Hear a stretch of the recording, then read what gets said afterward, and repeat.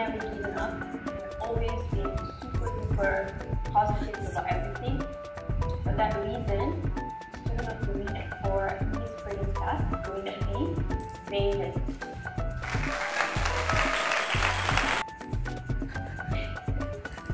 Raven, congratulations! I don't expect that.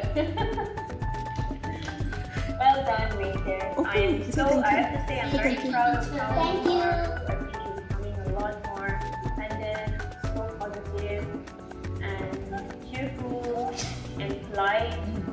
And I think this is a very good example, and I hope to see more from you when you come back to school. Okay, so well done, Raven, for that.